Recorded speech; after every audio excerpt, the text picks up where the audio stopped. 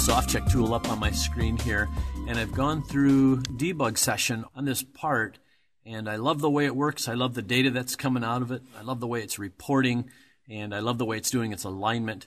But notice I've got a bunch of code in here where I've got the display of the results on, which is this D under this display column here.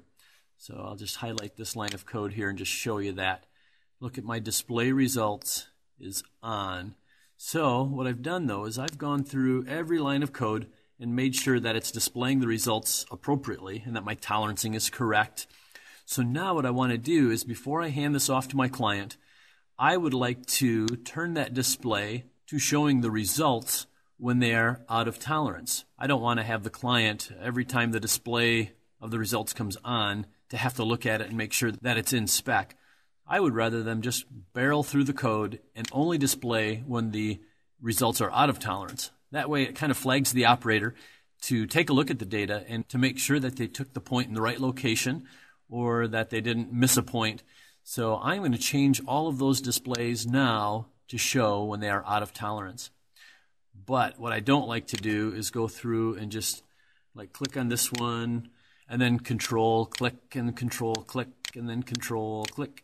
I don't want to have to go through that. What I'd like to do is I will go to the display column here and just click on it with the left mouse key. And now notice I am sorting my whole SoftCheck tool here based on that column. All right, so I'm going to go down to my first line of code that is going to display the results. And it's this line of code here starting at 63.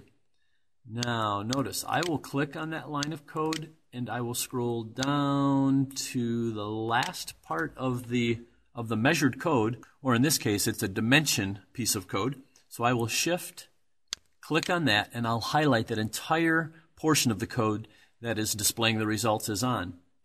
Now I've noticed I've got a couple comments in here and I still would like those to display. So I'm going to hit my control key here, click on that comment, and click on that comment there. And I will also click on this movement of the device position. I want that to display on.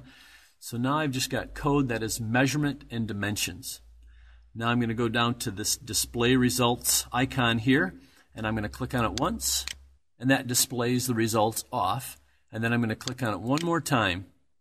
Now it's going to display the results only if the result is out of the tolerance that's specified.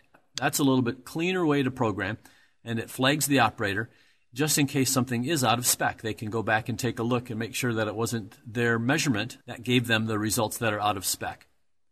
Now, if I go back up to the top and I click here to sort by line number, what I usually do though is after I make any changes, even if it's as simple as turning the display of the results only out of tolerance, I will always go through debug one more time just to make sure that I haven't changed something that I did not want to change. So I'm going to go do debug one more time, and then I'm going to pack this tool up and hand it off.